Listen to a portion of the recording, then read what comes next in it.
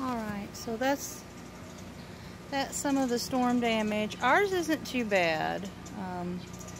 I unfortunately, there was a little deer, a little buck out here eating on the limbs and stuff, and I scared him off when I came out. But wanted to show y'all. I don't know if you can see my neighbor's fence took a beating.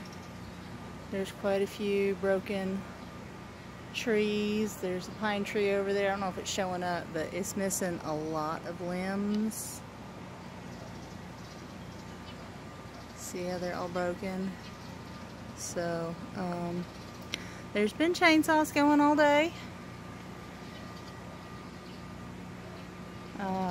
They're saying they're going to have the power back on. We're saying 6 p.m. now. They're saying 8 p.m. So hopefully sometime tonight my power comes back on.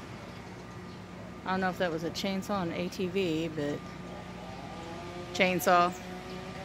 So cleanup continues. We're pretty lucky compared to some of the rest of the houses in the neighborhood and the church up the street, but I don't know if we officially had a tornado.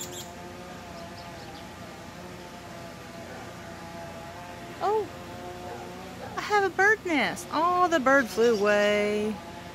Come back.